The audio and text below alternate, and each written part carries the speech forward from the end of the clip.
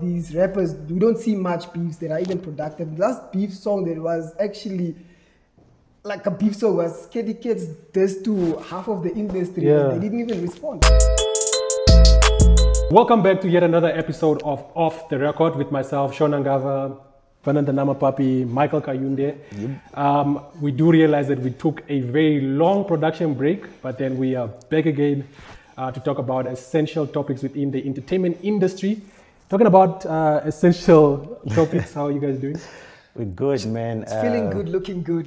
What can I say, man? Cotonon came through? Yeah, we're at Tatekulu. Everything new. Everything is rolling within our... This is actually why we had to take a break, because we had to get the business right. So, you know?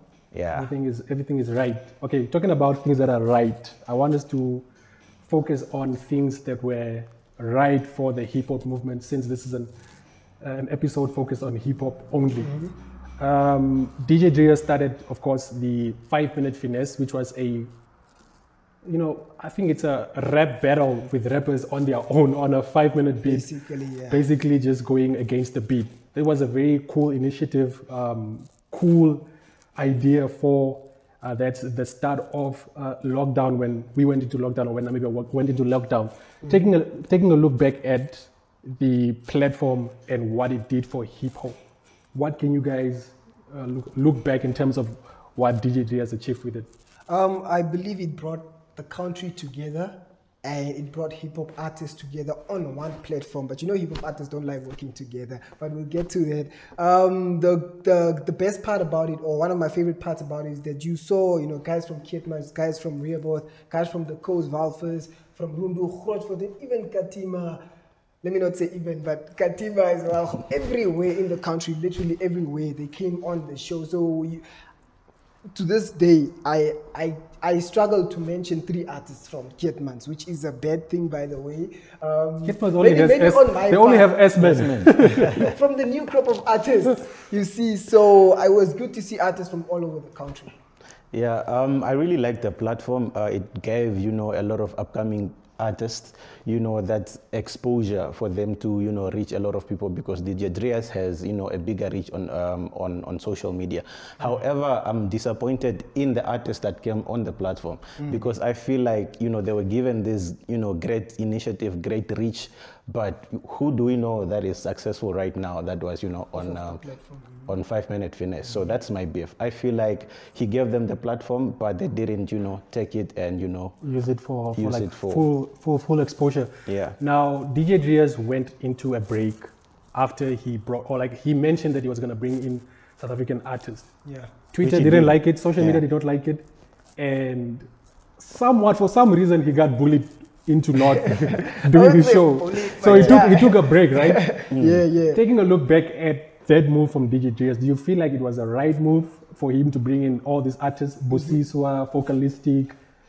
He brought in a lot of South African artists to the show, and most of them were not even hip-hop artists. I think now that we are all producers, I think we kind of know that sometimes you need to step back, re-evaluate. So I think it was that for him as well, just to see the response from the people if he took a break, because sometimes you need to take a break to see whether there's actually demand, and there was demand. But one of the reasons people were also complaining because of the international artists were the fact that they would come on the show, stay on the show for 25 minutes, whereas the Namibian rappers would come on for 5 minutes only. So I think that was kind of one of the issues. But people loved the fact that there were international artists on. It's just, the time. And the other thing was... these guys would come on for 25 minutes, but they amplified the show, People complained, but still, 5-Minute Finesse, these Namibian rappers got to be seen by South African audience and the SADC audience. Pardon? I think Namibians were not ready for that type of growth. As DJ Drea himself, he probably just wanted, to tap into other markets. But Namibians wanted to really, make that platform about them at that particular time. I don't think they were ready to embrace or put on other international acts already at that time, because it was still a new platform. So there was still a lot of artists that needed to still make use of that platform before he got outside, artists. So the platform was pretty much very good for DJ Drea himself. Because I think he got a few international gigs after he started the show. But if he decides he wants to bring back the show today, will he still have the same impact as he did during the first round of the show? I know there are people looking out for what Dress is always doing, you know, whether he posts like a poll or something short, people are always engaged. Whether it's a release, people are always engaged. So I think if he comes back with 5-minute finesse, it has to take a different format. Maybe take it on radio or on TV or on YouTube, but I don't think it will, Instagram Live will do, because people cannot stay up until 12 a.m. or 12 p.m., 12 a.m., yeah, anymore. So that too. I think he has to take a different format. What do you think, Mike? I'm not really sure if people want, that to happen again. But, he's a very creative person. So I just want him to, if he does come back, he just needs to take a different approach, make it more creative, and we are good to go. Yes, all right, sir. so 5-minute finesse, if you've watched it, if you heard of it, what are some of your great memories of 5-minute finesse? And would you like to see them come back? Basically, that's what I'm asking the people watching right now. We moved from a very positive movement in hip hop that was, well received by a lot of people. And now we are moving to We Are Hip Hop Namibia, which is also a movement which was started by Cannibal and a few other rappers to amplify the hip hop scene and to unite the industry, and as well as to just build the industry. They had a lot of ideas that they wanted to do, more collaborations, videos, and stuff like that, of that sort. But I feel like right now it's become a platform where people go and just have digital beef. Yeah, it has just become a platform for beta rappers. For me, that's how I look at it. It's like the industry gatekeepers. Yeah, so if you're on that platform, you are better rapper according not necessarily. I just feel like the ones that are more vocal on that platform are the rappers who actually never got to, enjoy commercial success. And right now, they are not really happy with seeing the people that they deem not so talented than them eating from, maybe having to start the hip hop movement in the country. So for me it's really a negative platform, because we want to build our industry, and if we have such a platform with over, I think, 14,000 people, yes, and all of that is just about negative energy and not us bringing ourselves together and collaborating, it's really serving no purpose to the game. They did try and do a few things. They had Cannibal and Jericho. That was actually nice, and they need to do something like that. They need to keep up with the trends. And even when they did that, I think they did that towards the end of the year, when verses were actually going out of fashion. No, they were going out of fashion. So why did they have to wait until then? So, and they just need to be creative themselves. Let's see an initiative that was started by that platform that is not anywhere else in the country or the world. The Verses was started in the States, so it was not an original idea from them. So I need them to really be creative with their own things. It was still a cool thing though, and it did great numbers. The Verses did very great numbers, but the platform itself, I don't want to dwell on the negative. I feel like when it started, it was a very great platform to go and recognize or to go and discover new hip hop talent. Not so much anymore, because I feel like there are just a lot of rappers who used to be a thing back in the day who go onto the platform and they act like they are the OGs and they've started the industry. But the industry has already moved on from some of these rappers. Exactly. So that's just the topic on We Are Hip Hop Namibia, right? Now I want us to move on to an industry highlight for 2021. I feel like that's the biggest success that a hip hop artist had so far for the year. Cassidy has, signed an endorsement deal with MTC and the Namibia NFA Football Cup, Association, NFA, if I'm corrected there. Yeah. Where does this propel the industry in terms of hip hop culture? I feel like it's a win for the industry, or for the hip hop industry in particular, because Cassidy, as we know it, is one of the artists who has invested in fashion, and we have seen in the last few years how he has been dressing, hip hop music videos and stuff like that. So I have no doubt that some of that money he's going to invest in his fashion house.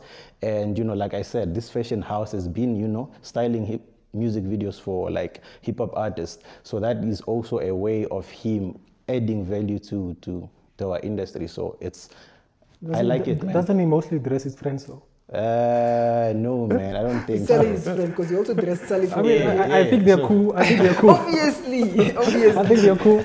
You Okay, can't but- just you can't force certain things, man. Obviously, you And work most with people you are importantly, cool with. it's just because I'm just happy because one of us is actually, you know, getting something. Yeah. I think hip hop is like the stepchild of the industry. So when deals of this nature always happen, it's always artists from the other genres who get them. So the fact that it's someone from our culture, I'm all for that, man. Vernon, what do you think of the deal? I think from a corporate standpoint, it's good for hip hop because Why do you guys say it's good for hip hop? Because it's one of us who's eating. Yeah, exactly. Because now corporates will also look at hip hop artists and they say, okay, this genre or these group of artists are also as influential to get deals. You know, before Cassidy, before KP, before the who's and who's that are running hip hop now got deals. Hip hop artists were not getting as many deals as the artists from other genres. So now corporates and sponsors will look at hip hop artists to say they have the influence. Get Rich's deal with Top Score. Is that also good for hip hop? To a certain extent. No, man. I don't think so. I think to a certain So you guys extent. are making an exception for Cassidy, but you won't make an exception for Get Rich. What's the difference? They're both rappers, different lanes, but they're both rappers. I don't see Gedrich as a professional rapper. I thought initially he was a comedian. That's what I thought. I thought he was a comedian. No, the guy cap. is serious about He's his a music, musician. man. I mean, He Get is seriously a musician. Rich's hooks are always on point. I can't talk on his raps, but his hooks, whoever he gets on his hooks are always And good. there's actually one music video which was like, you know, very crisp. So I'm like, Guy is rolling with Indians and he's rolling with Muslims in his the videos. music might be, you know, funny and stuff like that, but I think like he thinks and believes he's like the greatest So rapper I'm asking you here. guys. Because I initially thought he was a parody artist. That's why I don't consider him a hip hop But artist. I'm asking in terms of, he does hip hop music. Let's Yeah. get that out of the way. I'm asking in terms of his endorsement deal. Is that good for the industry? Yes or no? Yeah, I guess.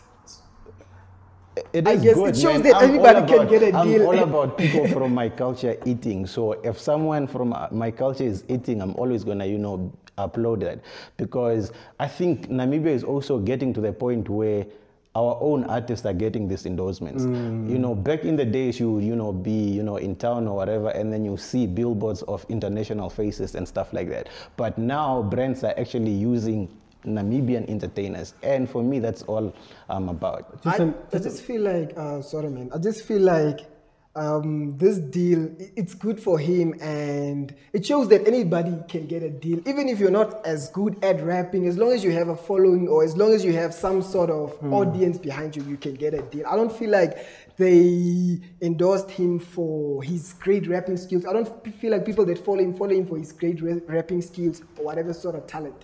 No offense though. Honorable mention, just an honorable mention. KPLS, I think, scored a deal with is it Black Label and Predator. no, not just Oh, it's the current. recent- The most recent deal I is think Castlelight Castlelight, I and think. And Black Label. Yeah, Yeah. yeah. He's doing some promo for them as well. Yeah. So these are both very big endorsements for the industry.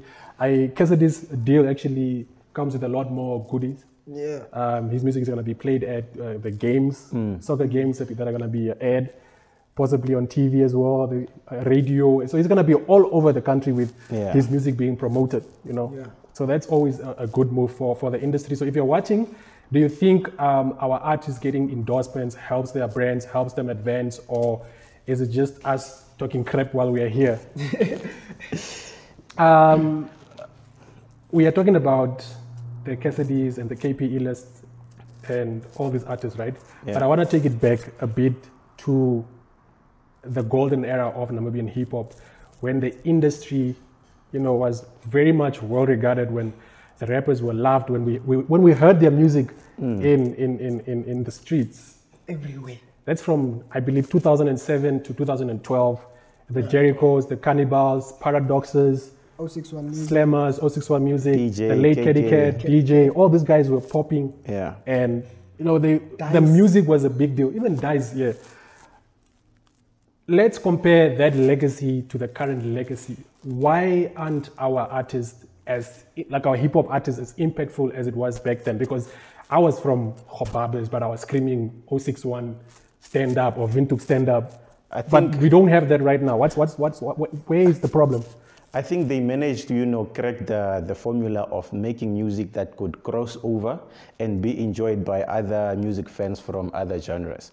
You know, back in the days, hip hop was such a big thing that if you are an event organizer and you know you are putting on a show, you need to make sure that an artist from the hip hop space is on the lineup. Right now, you know, you can have a show and, you know, maybe say, I'm not gonna have a hip hop artist on there, and it's not really gonna be a thing. But imagine, you know, when Kona came out and you have an event out and Cannibal is not on the lineup. Crazy. It's not gonna make sense. It makes sense at all. You know? Yeah. I think for the current crop of artists, the good thing for them is that they have social media. But it's also a bad thing, and I'll get to that. The good thing is that social media makes these guys very lazy. Also, lazy. They are very lazy. Also, and the reason why is that, you know, they can see whatever genre is popping internationally and experiment with it. Back then, guys were only, you know, mostly doing kind of a Namibian sound or hip hop that was mixed with sounds that are already popular in Namibia. That's why it was also relatable, more relatable back then than compared to these artists now, because a kid now will make a drill beat or whatever, you know, grime or whatever trap that's trending, and then my uncle won't relate to it, you know. But again, the good thing is they're keeping up. It's easier for them compared to the guys from the golden era to go international, because they have that international appeal. They have that international sound right now. One contrasting thing that I realized from a long time ago is that the first crop of rappers, right? They were doing remixes, they were all buddy-buddy, they were all working together. We don't see that with the current crop. They don't really socialize with one another, they don't really work with one another, and if they do, it's normally just a very small circle of friends who are together. So how do we get our artists to work together? Do you call them up? Like this is our artists themselves. Do they call each other up like, yo, I got this song that I need to work on? Like, I really believe, you know, collaboration should be organic. So if these kids are not really messing with each other, let's not force them, you know. I think, you know, with time, it's just going to happen organically. And let's not force that thing of, you know, back in the days, this is how things were done, and let's also stick to that now. I think it's different times, and if these kids are not getting along, you know, let's not put them together, because I also believe we need to have beef that is going to benefit the industry. I don't, you know, believe hip-hop in Namibia has had beef that has elevated the game to the next level. Because for me, beef is supposed to be that one element of hip-hop that also adds to how creative an artist is. Quality, you know, because beef is going to make an artist go to studio and think of the craziest line, you know. And right now, which hip-hop beef do you think has really done that for the game? I have a story I think the last one that had attention was Script and Ngai. There wasn't really beef because Script didn't want to entertain it. Exactly. Guy was talking to his phone, basically. I mean, it wasn't really entertained, so it was just a very boring beef, to be very honest with you. Talking about Guy orchestrates his beefs in a very weird way. There was a time that him and Kwame Sankara were actually beefing. Why is he beefing with Kwame Sankara? They were beefing over who owns the genre, Ovitrep. So he slides into my DMs, and I think I do have like a DM from him on Facebook. And he's like, yo, we're trying to orchestrate this beef. Please come through for us. That's how they do it. That's how they do it. Yeah, but the thing is, you know, we just need to make sure that if we are going to have beef, the beef must be able to grow the industry. Look at Dog and Gaza, not, you know, to move away from that. But we know that beef, to a certain extent, elevated the quality of music they made, and also just exposed them to different kinds of market. Even if you take it internationally, Casper and AKA, the same thing. In the States, Biggie and, you know, Pac. So we need that for hip hop as well. So if we're just out here beefing and the beef is not forcing artists to make good music, forcing artists to expand their to end off the topic, right? To end off the topic. Why would I, as KP Illest, if I have all these endorsements with all these other brands, if potentially a beef could end those endorsements or put, you know, a strain or a stain on those endorsements, why would I want to beef with anyone?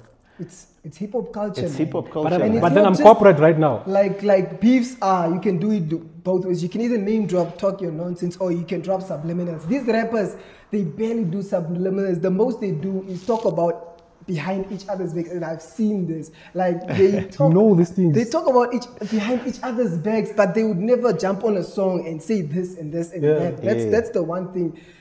These rappers, we don't see much beefs that are even productive. The last beef song that was actually like a beef song was Kitty Kids this to half of the industry, and they didn't even respond. All right, let's just put an end to this topic. And I want to ask people at home watching this, if you have some relative memories of your favorite old school hip hop songs, let us know. And what are some of your recent beefs or like beefs that you can recall within hip hop that had you pay attention to hip hop? So just let us know in the comment section what some of those topics are that I just mentioned now. Let's move on real quick, gentlemen, just brief. Who are your top 5 artists? Should I go first? Hip hop. Okay, I think it's off the record, so let's just tell it like it is. In no particular order, just give us an order. I'm giving you my particular order. In particular, 1 to 5. Yeah, 1 to 5. So at number 1, I have to have Elia Da Vinci there. Hip hop. You mentioned Elia in R&B last episode. Listen, and I'll explain this. I'll explain this. He dropped an album last year, which I think it's a concept album. He's singing, but he's also rapping on it. And he's created everything. Exactly. So he does everything, and he does the rapping so well. Like I listen to his music more than anybody else right at the moment. So that's why I have him at number 1. And I've watched him perform live. The guy is amazing, bro. So number 2, I will have to have Lioness on there. I feel like, consistency, she's always, putting in the work. The work ethic is there. The work rate is crazy. Visually, she always kills the game. Yeah. At number 3, I will have to put Cassidy on there. He's the reigning hip hop artist of the year. He's the reigning hip hop artist of the year. Recently backed the MTC deal. Besides that, he's also big on fashion, so I respect that. At number 4, I will have to put MIG on there. They are, really being consistent with their music right now. Because last year, I feel like, they actually deprived us because they only dropped 1 song, I think, even though that song really, ran throughout the year. But I like the fact that they're actually killing it in the views department as well. I like the fact that they're averaging 100,000 right now. Yeah, like I think they dropped Tingolo in like February or March.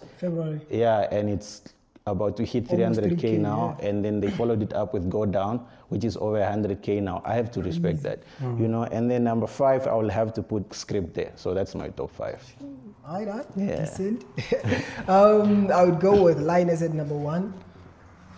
Complete package, consistent. She's making all the other women in rap look so bad because she's way far more consistent than the rest of them. And no offense to the ladies, but y'all are not putting in the work. Karishma is doing okay. 5 singles in the last 2 years, about 5. 2 singles this year. Yeah. So far, so she's pushing now. Yeah. But everybody else, I don't see competitiveness. Same with hip hop. Same with the gents as well. The consistency is a thing in hip hop, but yeah, I just wanted to put that out there. Linus, of course. Cassidy, great album, reigning hip hop artist of the year. Fusing his fashion with his talent, and that's 2. Number 3, I gotta go with Ngai, Ovi Trap originator. Although Kame Sankara would beg to differ. All around great artist, great rapper. When it comes to bars, he's not only the one. Him and Kev, I would say, when it comes to hooks, some of the best hooks in the industry. That's 3. Script, great lyricist, but versatility, he's still getting there. But lyricist, when it comes to lyricism, I think he's number 1 in the country. And at number 5, I would say Kevo Maro. He is leading when it comes to the crop of artists that he started with. The Lionesses, the Cassidys, the KPs, they started before him, but Kevo, Slime, KZ, these kids started after them. So from that group of artists, I believe Kevo is ahead of them and way more consistent even. That's your top 5 right now. Yeah, right now. So it can change next week. It can change before this one, you know, Maybe before at this the end of episode the comes year, out. we should But come up with something like a whole list. yeah, maybe like top a 10. top 10 or something. But at the moment, that's actually my top 5. Top 5? No, I can't give my top 5. I'm supposed to be like the objective. I think the internet would be very happy with both your your lists. Okay, good enough. In terms of hip hop, what are your projections for the year? So we can just end off the show. What are your projections for the year? What do you expect from hip hop artists? I see a lot of artists, you know, putting out songs that are going to be complemented with visuals. I think they have really realized the importance of, you know, making sure that songs have music videos. So, and I want to see how, you know, they can tell stories visually, because music videos are very important in, you know, building a brand. And it also shows us how an artist can get creative when it comes to just telling their songs differently, you know. So I look forward to a lot of visuals from I look forward to a lot of beef, but this industry is so see boring. I want hip hop. I think That's the problem I have with put rappers. it on the songs, man. Like every rapper in this industry has told me something about another person, and most of these people are people that they are very close to.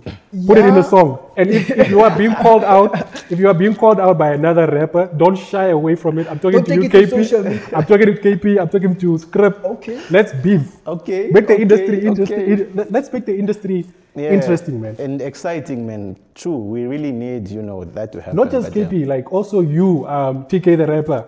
Anybody else being mentioned in songs, take beef seriously. TK the rapper is only beefing with the followers or his followers on Twitter. Now he's only beefing with Nam Twitter, but I don't think there are rappers that are coming for him. And I think he's utilizing Nam Twitter. There's a lot of rappers that came for There's a lot of the rappers that came for TK the rapper. Okay, TK. Like the whole of Nas rappers, like Nas rappers, all of them. So what are your projections before? Hey man, apart from the visuals, I don't see these guys being consistent. I don't see them. That's sad though. It is what it is. Prove me wrong. That's what I want to see. Prove me wrong. But I don't see them, you know, dropping great albums and pushing these albums. I don't see them trying to take it international, you know. So prove me wrong, man. That's all I'm saying. So be consistent. Try to go international, more visuals, and do work on the ground. Get off social media, do work on the ground. Just so that like my 5 minute, what is it, 15 minutes of fame. All you rappers who are always saying that female this, female that, there are female rappers in the industry. Be very afraid of Karishma. Be very afraid of Lioness. MBK. All those rappers can wash you any day. Even with the female title, they can wash you any day. And let's also just do away with that. I'm tired of that title, female rapper, man. Let's just see them for who they are. Let's not, you know, put them as in that box. All right, so gentlemen, that finally brings the show to an end. I hope we don't get into much trouble over what we said. But with that said, if a rapper name drops me in a song, I won't mind. I'll just go ahead. with that said, if you have any top 5 rappers of your own, a list, drop it in the comment section and let us know like what's the criteria and why do you have them in that list. Okay, and also just the end of the show, we're ending off the show on a very good note. We are at a new venue, Tatekulu's Barbershop. Make sure that you come through and get a haircut here, and also just come and check out what they have here. It's a very nice environment. The aesthetics, the ambience is dope. Everything is fine. Also shout out to Reynard Mahali. He's the one that styled us for the show today, and he's gonna style us for the next few episodes. So just expect a lot of big drip from us from now on. I think Reynard is very well known. It's gonna be a cold winter, man. Reynard is very well known in the industry. He's you know, a big fashion icon in the industry, I feel like, and everybody goes to him for styling. So he was also in the newspapers a while back for some drama. Maybe we can also talk about the fashion story one day. In the future. But let us know, you know, what else we can do to add value to the show and keep on supporting the show like you've been. Did you mention the drip is courtesy of Cotton On? Yeah, I was getting to that, man. Cotton On is of course the official clothing sponsor for the show. So from now on, if you also need like your chains, your accessories, caps, shoes, whatever, go through to Cotton House and actually bombard them and get them. Oh, Cotton On. And make sure that you actually bombard them and get them to buy their stuff, basically. And with that, peace out.